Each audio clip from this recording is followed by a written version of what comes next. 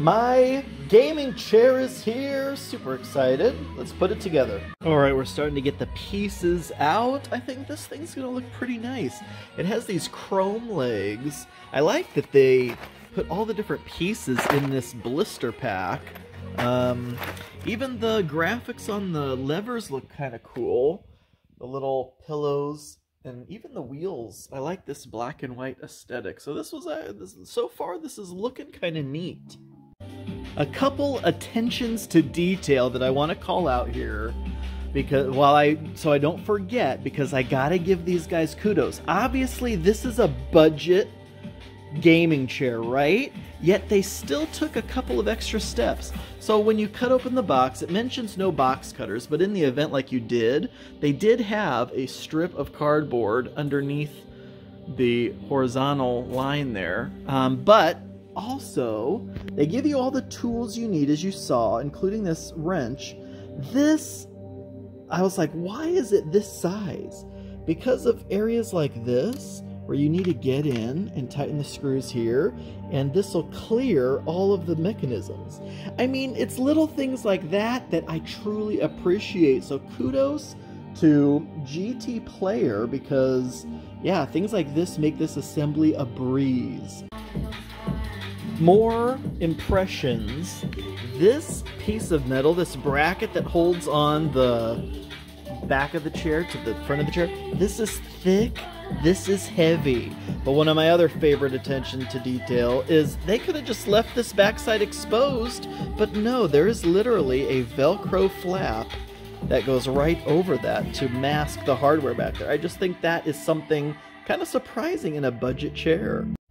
All right, folks, I just finished the assembly of my GTPlayer gaming chair, and this chair is so comfortable. I'm gonna try, let's see, without looking like I'm absolutely gigantic. So I'm 200 pounds, I'm 5'9". Look at this thing. This thing has a retractable leg rest. This is so comfortable. So let's take another angle. So we've got, this is what it looks like, all complete. I mean, my gosh. Doesn't that just kind of look handsome? I like the black and white look. The whole thing swivels around, of course, obviously. The leg rest is super comfy, and it does retract in, though let me see if I can do it with like one foot. You have to flip the thing down and then push the rest in. There we go. That actually wasn't too bad. So it just sits right underneath there like that. Pretty nice. And now I can do the full 360 swivel. Very, very nice. Oh God, whoops. So yeah, this is actually really exciting. The chair fits good, it reclines. Obviously the different adjustments down there. I love the chrome legs, black and white wheels, everything looks good. It went together like a breeze.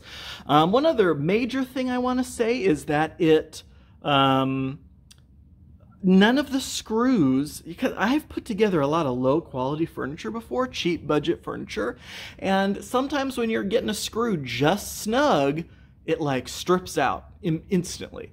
None of these screws came anywhere close, and I tightened them all down pretty good. The other kind of cool thing, I don't know how often I'm going to use it, oh my gosh, I'm like destroying everything around me, is this lumbar support pillow. Actually has a USB connection, because it'll vibrate. It's a massaging USB thing.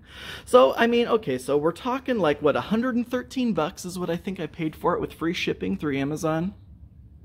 I think, number one, it looks cool. Number two, it is super comfy. It has that pull-out footrest, full recline features. It'll hold up to 250 pounds, which means even someone like me can sit in here. It has the massaging lumbar support pillow, what else? It went together good quality materials.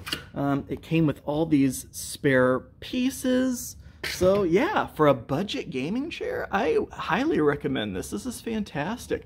I got this, like I said, if you missed my other video, because I'm going to a big LAN event at some arena here locally, and they have metal folding chairs, but they also recommend if you have a gaming chair to bring it.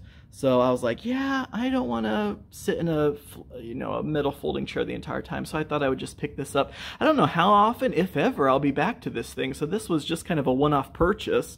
So I was just obviously wanting to go for something a little more inexpensive like this, because some of those office chairs or full-on gaming chairs from like Secret Lab and stuff, $400, $500, if not more dollars. And I'm like, well, if I was actually going for a permanent office chair, then yeah, I may shell out that cash. But for like a one-off situation, no, I'm just going to throw some money at a budget option. And honestly, I think this is a fantastic, not only budget option, I would not mind this being like my permanent chair.